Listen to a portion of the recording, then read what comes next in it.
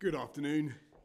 As you know, this country is engaged in the biggest and fastest vaccination programme in our history, and the chances are that you know someone personally who has already received a vaccine.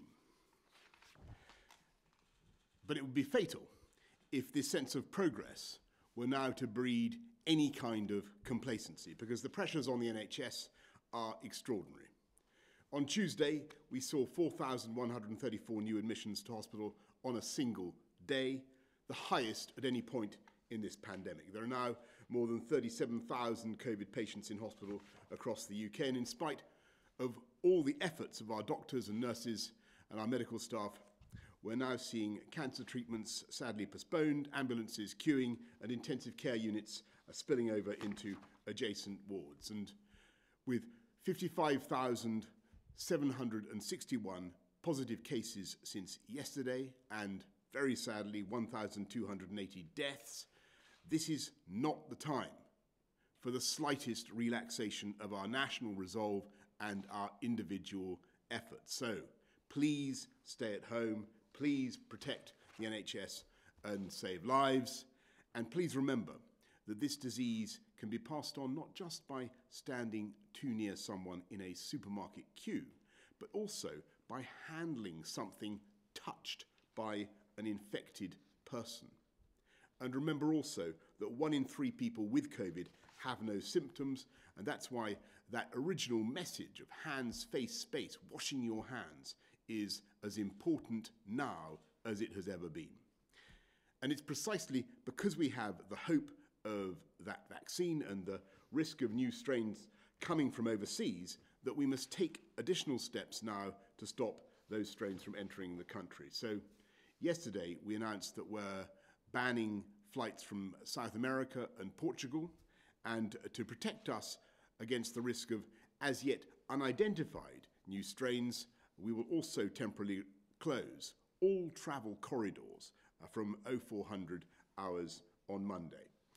Following conversations with the devolved administrations, we will act together so that this applies across the whole of the UK. This means that if you come to this country, you must have proof of a negative COVID test that you have taken in the 72 hours before leaving, and you must have filled in your passenger locator form, and your airline will ask for proof of both before you take off. You may also be checked when you land and face substantial fines for refusing to comply, and upon arrival you must then quarantine for 10 days, not leaving your home for any reason at all, or take another test on day 5 and wait for proof of another negative result. And we will be stepping up our enforcement both at the border and in country. And it's vital to take these extra measures now when, as I say, day by day, hour by hour, we are making such strides in protecting the population. We've now vaccinated over 3.2 million people across the UK, doubling the numbers of last week. That's 2.8 million people in England, 225,000 in Scotland, 126,000 in Wales, and 115,000 in Northern Ireland. Yesterday alone, we vaccinated around 250,000 people in England, and that is still far more than any other country in Europe. And with almost 45% of our over 80s now vaccinated, and almost 40% of care home residents, we are steadily protecting those most at risk. And I pay particular tribute to the vaccination efforts going on in Cockermouth in Cumbria, Yateley and Cheltenham, where they vaccinated around 90% of their over 80s in their communities.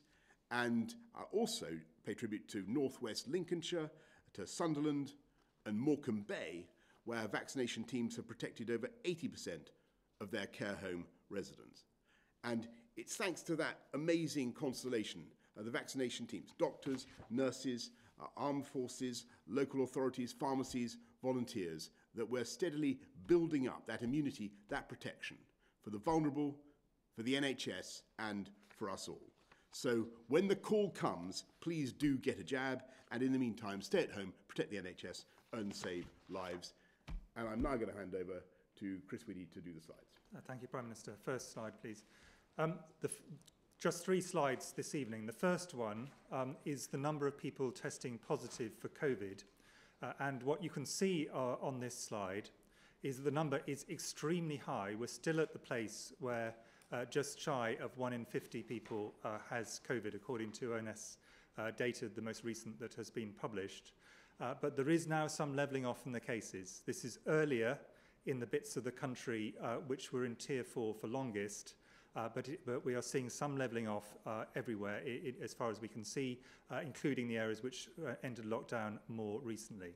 This is thanks to enormous efforts by so many people, and this is because a very high proportion of the population, virtually everyone, in fact, if you look at the polling data, is adhering to the guidance and staying at home and minimising the number of contacts they have. And this is leading to this impact. And we were not sure this was going to be possible with this new variant, but this demonstrates that with the actions everyone has taken, we are now slowing this right down, and we hope it will, in due course, start to drop. Next slide, please. Unfortunately, the number of people going into hospital lags behind the number of people who actually catch the disease, because there's a delay before hospitalisation. So the number of people entering hospital is still rising in most parts of the country, and the number of people in hospital is still rising in most parts or all parts of the country, because it takes a while for people to be discharged. And what you can see here in this dotted line is the peak from the first wave in April, and as you can see, we have well exceeded this. And my colleagues in the NHS are working incredibly hard to care for all of these patients as well as everybody else who has other medical problems. And we want to re-stress this evening that if you have any serious medical problems, heart attacks, strokes, these kind of very major issues, the NHS, absolutely, you should be contacting, and hospital, if appropriate, is where you should go. So this, they are achieving this and continuing to run the service, but there is very large numbers of people now in hospital, and they will continue to rise probably into next week. Next slide, please. And still later, sadly, some people die, and the number of deaths is again rising steadily, and that will continue to rise into next week, because there's a lag between people going into hospital and then, sadly, some people dying, and you can see the data here. If we look forward over the next few weeks, the effects of everyone's actions in helping to reduce transmission will begin to reduce this strong pressure of the virus and reduce the pressure on the NHS and reduce the number of deaths. And with a delay, the fact that we're vaccinating the most vulnerable people, the people in care homes and in above 80 at the moment, it will in due course move slightly further down the age spectrum. These are the people who are at highest risk of dying. And therefore, the impact on reducing deaths from this vaccination programme, astonishing vaccination programme delivered by the NHS, will come first. The impact on reducing pressure on hospitals will take longer, because there is a younger age cohort in addition in hospital, in addition to those older citizens. So that is where things we hope will go over the next few weeks, but I'm afraid in the next week we do anticipate the number of people in the NHS and the number of deaths will continue to rise as the effects of what everyone has done take a while to feed through. Thank you. Brilliant. Thanks very much, Chris. Let's go to questions from the public first. We got to Wayne from Bath, please. The new variant of the virus has been largely blamed for the current situation, including the ineffectiveness of the regional tiered approach, whilst the wide and damaging effects of a lockdown are acknowledged. What plans are the government putting in place to contain any potential future variant that is more easily transmissible or causes more severe disease, especially one that may require adjustments to the approved vaccines? Well, Wayne, thank you very much. I reckon you're asking the question that so many people are asking in our country at the moment. We've made such progress with the vaccine. What we don't want to see is all that hard work undone by the arrival of a new variant that is vaccine busting, as it were. So a lot of work, scientific work, is being done on that, and I've just outlined some of the steps that we're taking to protect this country from the arrival of new variants of concern from overseas, and you'll have heard Wayne what I had to say about the tough measures we're taking at borders and at airports and with quarantine to stop new variants coming in. But I think possibly it'd be best to hand over to Chris and Patrick just to say a little bit about whether how you can adjust vaccines to cope with new variants and the extent to which we think the existing vaccines we have in the UK are already good for reducing disease and reducing mortality generally. Shall I forget that, Chris? Yeah. Patrick, one you go. First thing to say is in terms of detecting the viruses, we've got a very comprehensive screening program with genomics to get sequences of the virus. That's why we picked up the ones we have. So I think that needs to continue, and to make sure we're on top of actually finding these and then dealing with them early. In terms of the vaccines, the evidence at the moment that we've got in terms of the UK variant is that it transmits more readily. There's no obvious change in the disease course one way or the other, at least within sort of broad areas. So there's nothing to suggest that there's a really big change in disease severity in any way. And in terms of the immunity, everything looks as though this variant will be susceptible to the immune response that's either come about from a previous infection or from vaccines. So there's accumulating evidence to suggest that. In terms of other variants, it's possible that variants will get round vaccines to some extent in the future, and some of them that are out there in the world now may well have more of an effect to bypass some of the existing immune system that's come up in response to a vaccine or previous infection. We don't know that. But I think the vaccines themselves, and this is what I think is really important, is the new types of vaccine, particularly the messenger RNA vaccines, are really quite easy to adjust to changes in the virus. And that is a big change in vaccine technology. It's a very important advance. It's essentially days to make a new starting point, weeks probably to get to a new vaccine if it's needed, provided the regulators are happy with the approach. But that is very different from the past. And it's worth also remembering that flu changes year on year, and that's why you need a different flu vaccine each year. So it's a similar sort of problem that we have going forward. As the viruses change, how do you make sure that the vaccine adjusts accordingly over years? And I think it's likely that the vaccine that we have now is going to protect against, say, the UK variant, and is going to provide protection against, I suspect, the other variants as well. The question is just to what degree the efficacy might change a bit, and that's what we've got to find out. The only thing I'd add to what Sir Patrick has said is that we must see this as an international problem. So we're concentrating absolutely on trying to protect people here in the UK, but it is also important, as we are, that we actually also support every nation, because a problem anywhere is a problem everywhere with a virus like this. So helping to improve diagnostics, helping to make sure vaccines are both researched, which the UK has taken a very significant lead in, but also distributed and available and resourced, which is done through, for example, a system called COVAX. So there's several things we should be doing to support everyone internationally as well as nationally. That is completely right, and the problem, I guess, will only really be solved once the whole global population has some measure of vaccination and immunity. And the UK contributes massively to COVAX and CEPI and other global vaccine initiatives. Let's go to Michael from Cornwall. Good evening. What will the number of daily death rates and COVID-19 infections will the government consider lifting the lockdown restrictions? Thank you. Well, thank you very much, Michael. I think that's an incredibly, it's a very good question. It's a question everybody has been thinking about for a long time. I think the answer is that we want to get to a stage where we're confident that we've vaccinated as I say, the JCVI 1 to 4 cohorts, those in care homes, care home workers, NHS staff, those over 80, those over 70, and so on. The most vulnerable groups, we've got to do them. And then depending on the effectiveness of that rollout, and as you know, we're going for we're hoping to do all of them by the 15th of February.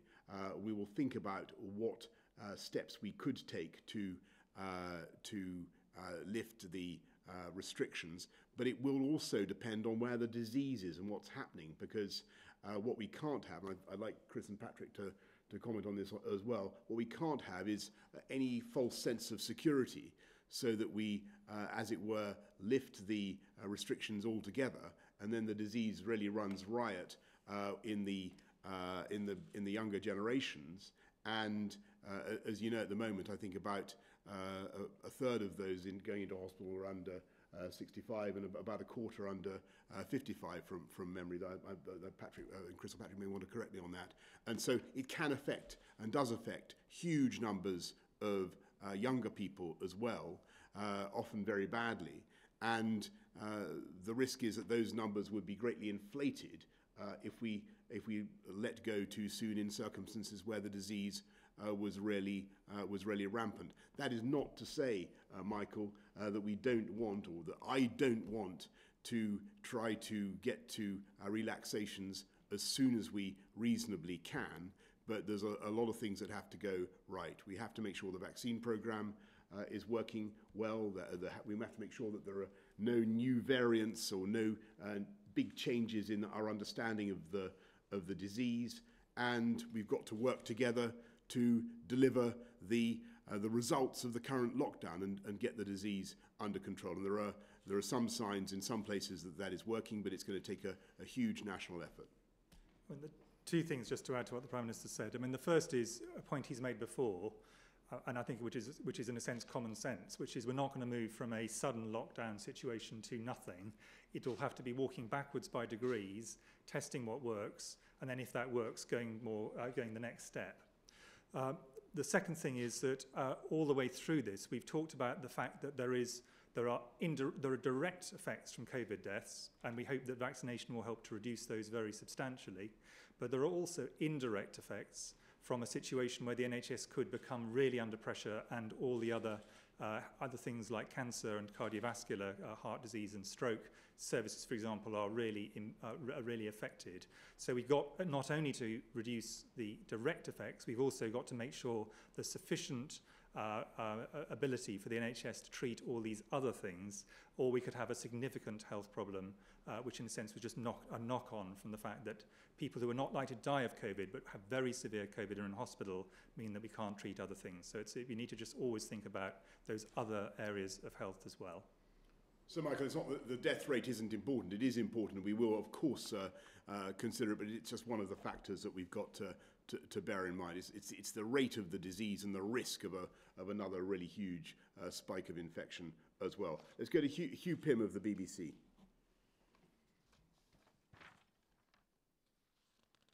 Hugh, you need to unmute. Apologies. Thank you, Prime Minister. Some hospitals in London and the southeast of England are so stretched that patients are having to be moved hundreds of miles for treatment. Does this not suggest that not enough was done by the government to prepare the NHS for the second wave? And for Professor Whitty and Sir Patrick, when exactly do you expect the peak of pressure on the NHS to be, and how might that vary around the country? And how do you see the trajectory of cases going from now? Well, thanks very much, Hugh. Obviously, a huge amount was done to prepare the NHS and has continuously for the last year since the pandemic became apparent, and we always knew that we were going to have a particularly tough time now, and actually even in London, where the situation has been toughest, the London NHS has been under huge pressure, but they really have been coping magnificently. And the ICU capacity has not yet been overwhelmed in the way that perhaps some of us feared it might be, and that is thanks to the hard work and the professionalism of the staff, the doctors and nurses of the NHS. The answer, and we are seeing, as I said just now, some tentative early signs that the pressure may be slightly easing in London now, but it is far too early to be remotely confident about that. And we need to make sure that we keep the discipline and the focus and the lockdown, stay at home and protect the NHS. In answer to your question to us, the peak of the, to Patrick and me, we expect the peak of the infections to occur, we hope, already has happened in some parts of the country, particularly southeast, east of England and London, where there was initially a really big surge with the new variant. And it is fantastic that that is beginning to happen, and thanks to what everyone has done. Other areas that went into lockdown a bit later, the peak of the infections will be later, but the peak of hospitalizations is delayed usually by maybe around a week from the peak of infections. That's pushed because it takes a while between people first getting infected to getting ill enough to go to hospital. So that peak will be a bit later in every area of the country, a bit later than the peak of infections. And then the peak of deaths, unfortunately, is a bit later still. So the peak of deaths, I fear, is in the future. The peak of hospitalizations in some parts of the country may be around about now and beginning to come off the very, very top, but at an incredibly high rate, and I cannot stress that enough. And because a lot of people are going to stay in hospital, the peak of people in hospital is later than the peak of people coming into hospital. So that peak, again, will be slightly delayed. And in parts of particularly the north and the southwest, for example, the peak will be later than it is in east of England, southeast, and in London. But all of these, because people are sticking so well to the guidelines, we do think that the peaks are coming over the next probably week to 10 days for most places in terms of new people into hospital. That would be the expectation. The only thing I would add to that is it's worth remembering this is not a natural peak that's going to come down on its own. It's coming down because of the measures that are in place. Take the lid off now, this is going to boil over for sure, and we'll end up with a big problem. And that is a lesson, I think, about making sure it's all cooled down enough before you get to that position. So I don't think we should view the peak as a natural turning point in the disease. It is a suppressed peak that we need to keep on top of. Thanks very much, Hugh. Libby Veen, ITV. Thanks, Prime Minister. We've been in this pandemic for the best part of a year. Why on earth is it only now that you're putting in proper controls at the border? Isn't this yet another example of acting too late, which could cost lives? And could I also ask Sir Patrick Vallance, do you think the Brazilian variant is here already, or have we done enough by locking down the borders overnight to stop it? Well, no, well, obviously, Libby, what we're doing now is taking steps that you'd expect to protect against the new variants, because what we've got is a situation now is where we have a very high rate of as it were, domestic infection in the UK, combined with a massive vaccination programme. And as Chris and Patrick have been saying, there's going to come a point, we hope, in the next few weeks and months when the vaccination programme will really start to take an effect. And large numbers of the effect, and that effect will be that so many people are vaccinated that you do start to see a decline in the death rate, and that will be incredibly important and encouraging when it happens. So at this crucial stage, what we can't have is new variants with unknown qualities coming in from abroad, and that's why we've set up the system to stop arrivals from places where there are new variants of concern, and set up the extra tough measures that I've outlined. I think in terms of variants, it's worth remembering this virus is changing all the time, like all viruses do, and I suspect there are variants all over the world of different types. It's important to note that the countries that have detected them first are the countries that have both got good sequencing, so they've sequenced a lot of viruses, and they've been open and said, yes, we've got variants, as we've done here. So I think we should be careful not to assume those are the only places that the variants are. In terms of the Brazilian variant, there are really two major ones from Brazil. One of them, which is particularly important, it contains two changes, one at 484 and one at 501, so two positions in the genetic sequence. That one has not yet been detected in the UK, as far as I'm aware. But we've got to keep monitoring carefully, and it could, of course, come from any place around the world. And these are changes which I would expect to start seeing in lots of places. These are changes which this virus quite likes, and I think we'll see them emerging in different places. Thanks, Libby. Ben Kentish, LBC. Thank you, Prime Minister. Last week on the vaccine, you promised the maximum possible transparency. And yet in the days since, the government has said it will not produce the key statistic at the moment, given this is the limiting factor, and that is the supply. So in the interest of that transparency, and clearly things are going well, but we have heard some reports of wastage and of GPs' surgeries not getting the supplies they were promised. In the interest of that transparency, could you tell us how many doses are available now and how many will be in February? And then just quickly, if I could, one for Professor Whitty. Professor, you've said before that you thought things would be back to normal much more than they are now by Easter. Do you still think that's the case, or realistically are we now looking at the summer? And a quick one for Patrick Vallance too. So Patrick, according to Public Health England, there were more outbreaks in workplaces than there were in hospitals, care homes or prisons in the last week. Has SAGE looked at the problem of workplace transmission, and does it think more needs to be done to keep people safe if they are going to work? Thank you all. Ben, can I just come back on the vaccine supply issue? And I think you really need to look at what we're saying on what we think we can do on getting jabs into arms, because when you look at the issue of the number of vials or the number of doses, there are things that there's the overall question of can the factories, we've got 2 vaccines we're using at the moment, as you know, Pfizer and the Oxford AstraZeneca vaccine, that we depend on them, their factories, their manufacturing processes, and also there is the issue of the batch testing, the approvals that have to be done to make sure that we're putting safe vaccine in everybody's arms. I think it's incredibly important that all our vaccines are safe. So we've got to get all that right. And what I can tell you is that we're using all the supply that we can possibly lay our hands on, and you know, the UK secured bigger supplies than any other country, and we're going to get it into people's arms as fast as possible. And the ambition is, as you know, by the 15th of February to have got 12 million people in England offered a first vaccine, 15 million across the UK. Those are the best figures I can give you. On terms of the question you asked me, I mean, I've always said that I thought there was a reasonable chance things would be a lot better in the spring.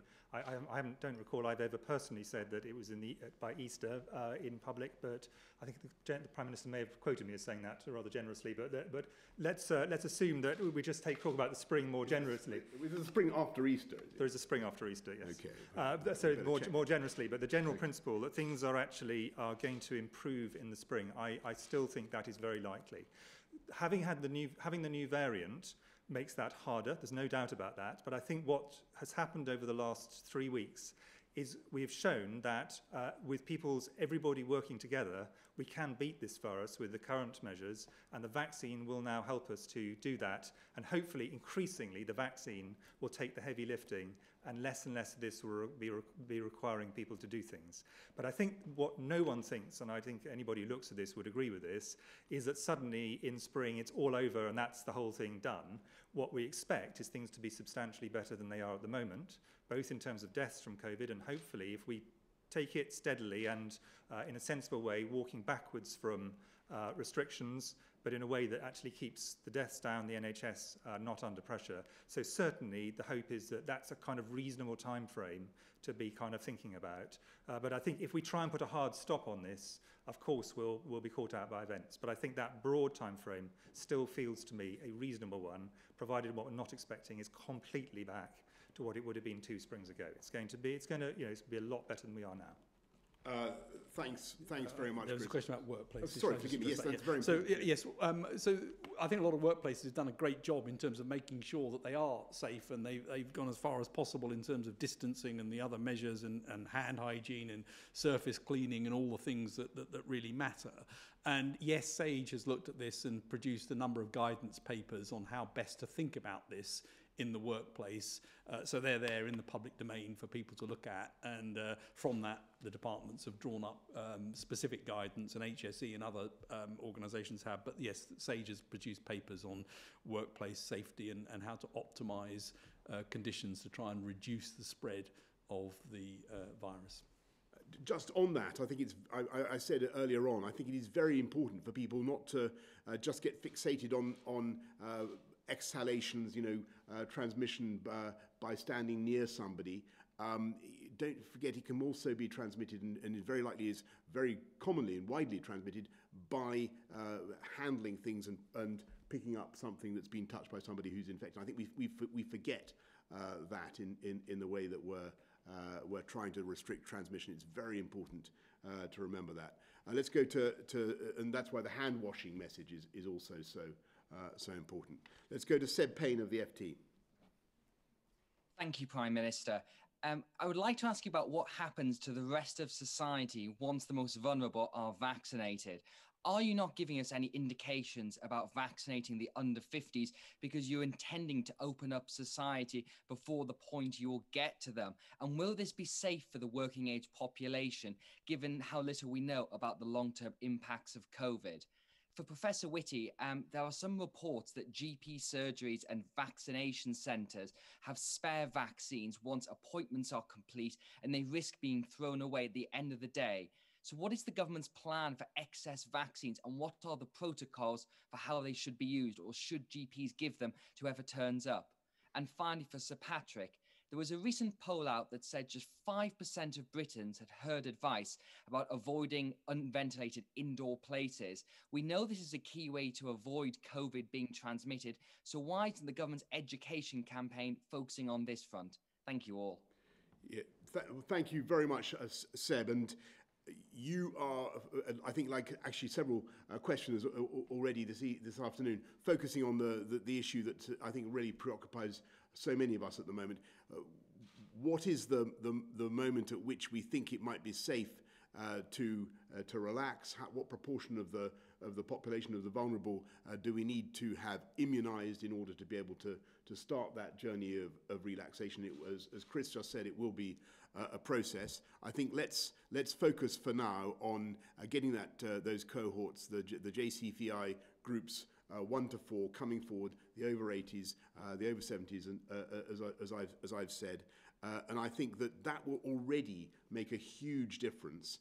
But clearly, as Chris and Patrick have said, there will be more work to be done to immunise the rest of the population to make us even safer and allow us to open up even more. It's probably about as specific as I can be, Seb, tonight. But there's clearly a debate to be had, and we'll make sure that everybody has a chance to have their say in that debate. On the question you asked me, let's move from anecdote to actual numbers. If you look at the proportion of the vaccines that have been used, which are for people in care homes and people over 80, it is the overwhelming majority. But at the same time, GPs, rightly, have tried to make sure that they eke every vaccine out that they can. And there has been some perfectly sensible decisions made by individual GPs, and not just GPs, also elsewhere, where it looks as if, particularly with the Pfizer vaccine, where there is an issue about shelf life once something's being unfrozen, to make sure that actually it's possible to maximise the number of people vaccinated. But they have really heavily concentrated in these top tiers for the JCVI identified, those over 80 and those in care homes at the moment, plus health and social care workers who are in contact with patients for very obvious reasons. And the reason for that is really also very clear, which is those are the people who are at the greatest risk. So that's why that heavy concentration has gone that way. But where there has been extra, people have been very sensible about it. And new things are coming in, for example, to try and increase by 1 dose the number of doses you can get per vial. Other ways of trying to make sure we are as efficient as possible in ensuring that we get as minimum wastage as possible. Because as you rightly say, the thing which is limiting us at the moment is not the capacity of the NHS to deliver, it's the vaccines to deliver. And that's something which that's true across Europe, it's true across the world, and it's something which all of us need to do, is to make sure we use the vaccines we got as efficiently as possible. Sorry. You're quite right to raise indoor spaces. I mean, it's indoors where most of the transmission occurs. It's indoors where the biggest risk occurs. And it's indoors where we've all got to be really careful about not mixing with people, not getting into crowded situations, keeping a distance, making sure we look after hand hygiene, and of course, the point that you raised, ventilation, and that's been a recommendation, and there have been several pieces of work on that, suggesting that you've really got to try and keep ventilation, open windows, simple things that you can do to try and make sure that there's adequate ventilation. So all of those measures matter, and indoors is a particularly risky place in that respect, mixing with people who may be infected. Thanks, Seb. Martin Brown of The Express. Thank you, Prime Minister. Despite the incredible achievements with the vaccine rollout, there are concerns in some care homes that it's taking longer than expected.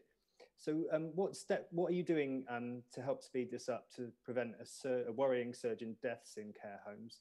And also, do you think now that we've made such good progress on the vaccination rollout that your target of reaching all the over 80s will be hit sooner rather than later? And Professor Vallance, just wondered if you could tell me how soon will it be before we know what effect the vaccinations will have on transmission rates? Are there any indications with the evidence you have so far? And what would you normally expect to happen to transmission rates once programs are in place for other respiratory diseases? Martin, your question is absolutely the right one. You're right to focus on care homes. We remember what happened in the first stage of the pandemic, and clearly we've got a problem there again. That's why we're working flat out to vaccinate care home workers and care home residents. And from memory, I think we've done 100,000 elderly care home residents, the most vulnerable care home residents. And a great many care home staff as well. So I think about 40% of the elderly care home residents have been done. And we hope, Martin, to have completed the care homes by the end of the month, which I think will make a huge difference. And I can't give you a date for the delivering, and I've given you the deadline of February the 15th, but before that, a date by which we hope to have delivered have given all the over 80s the slot for a vaccine. I couldn't give you one in advance of February the 15th, except to say there are some places in the country that are really shooting the lights out and doing an amazing job. As I said earlier on, some places have really got 80, 90% of their 80-year-olds already done. And when you consider the huge proportion of deaths that sadly take place amongst those groups, elderly people in care homes and the over 80s, you can see what a potential difference this early action could make to the death rate. In terms of the vaccine effects, I mean, the vaccines, and it's worth just sort of taking a step back, and it is a miracle we've got vaccines this quickly, actually, and so many different vaccines coming along.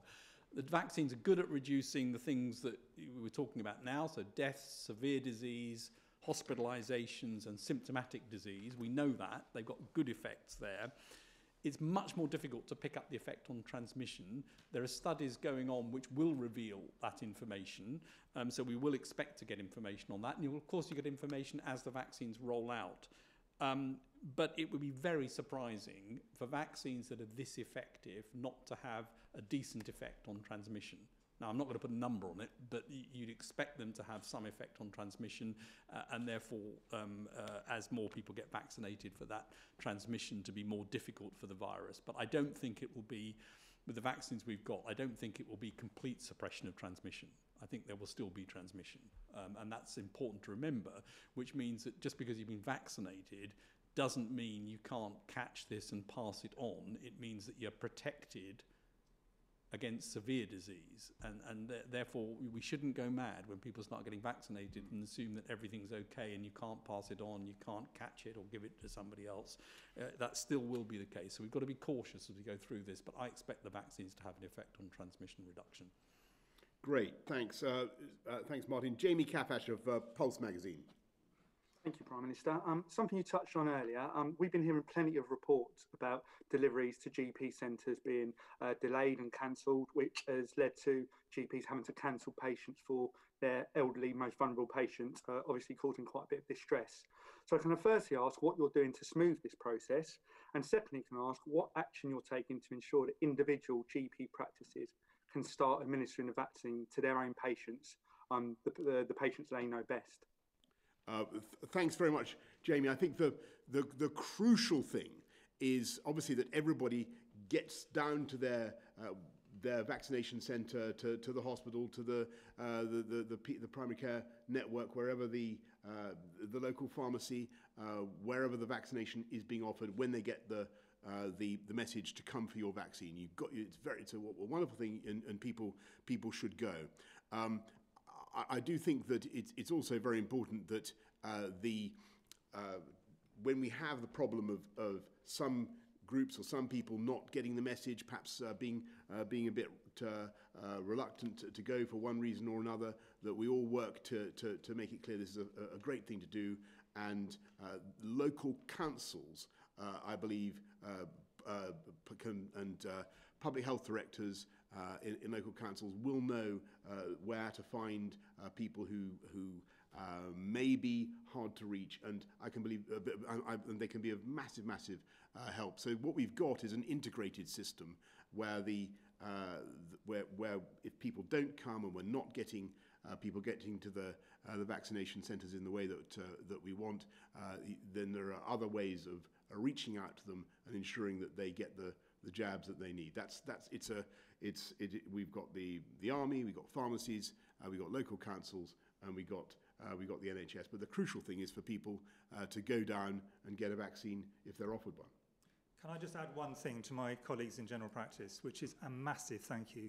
They've put up with enormous amounts of strain over the whole of the pandemic. And they've now stood up the vaccination on top of everything else they're doing. So I think we should all be enormously grateful for what they have done, including some quite rapid turns of policy when it actually we've had to do that, and people have actually been very understanding of this. So I just want to thank my colleagues enormously.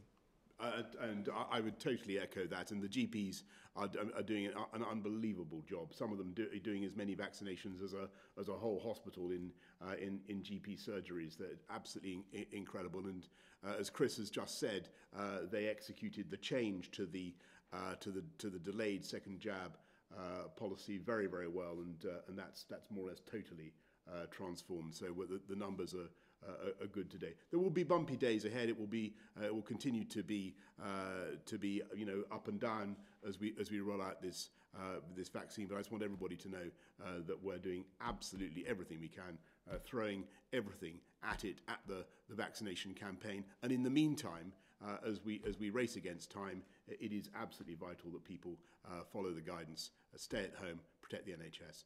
Thank you all very much.